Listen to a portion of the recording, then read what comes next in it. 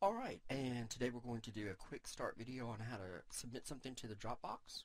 First, of course, I would want to go inside of the course that I want to deal with, so I go into my class. Once I'm inside my class, then I can look around, and I'm probably going to see on these drop-down menus that one of them says Dropbox, so I click on those, and I go to the Dropbox area.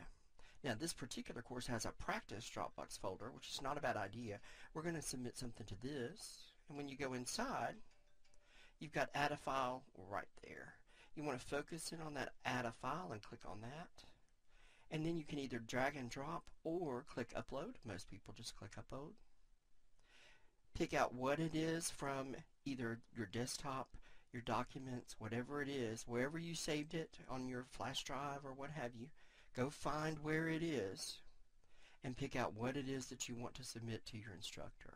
So let's say that I want to submit this Word document, and it uploads it right there. I can remove it if I need to change my mind, if I made a mistake, or I can just click Add.